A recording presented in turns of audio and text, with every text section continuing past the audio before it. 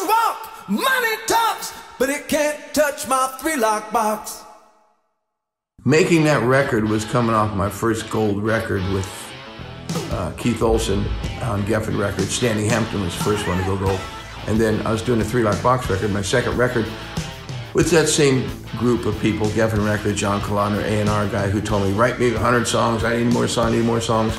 He cracked a whip on me, made me write great songs.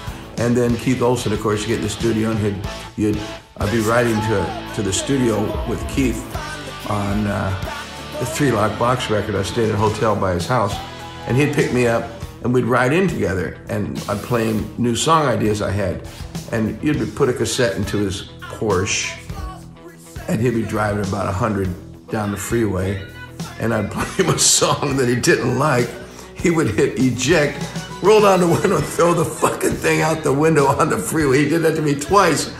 I was going, what the I want to kill him because it was so rude, number one, and number two, I had other stuff on that tape, but he was that kind of guy. He was funny, he was fun, but he was also so opinionated. I mean, he didn't like something, you weren't going to talk him into it. I remember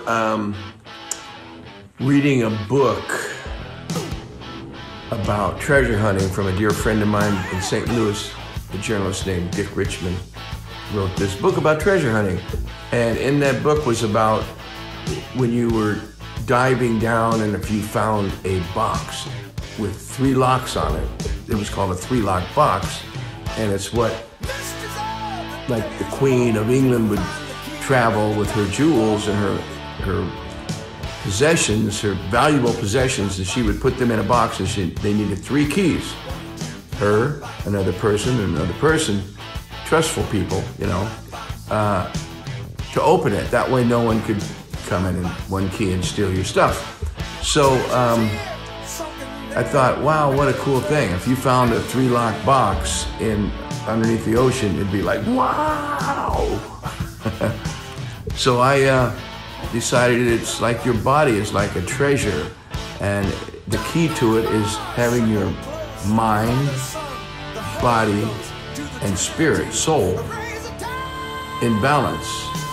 And the key is to be healthy of mind, strong and healthy of body, and have passion, which is spirit.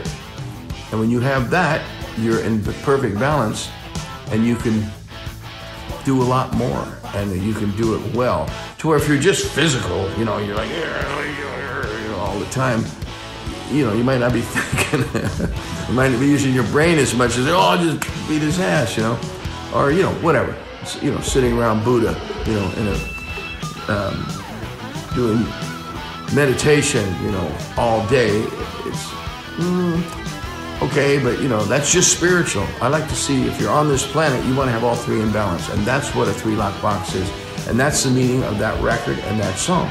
Secrets of the Trinity lie within the number 3. Mind, body, and soul.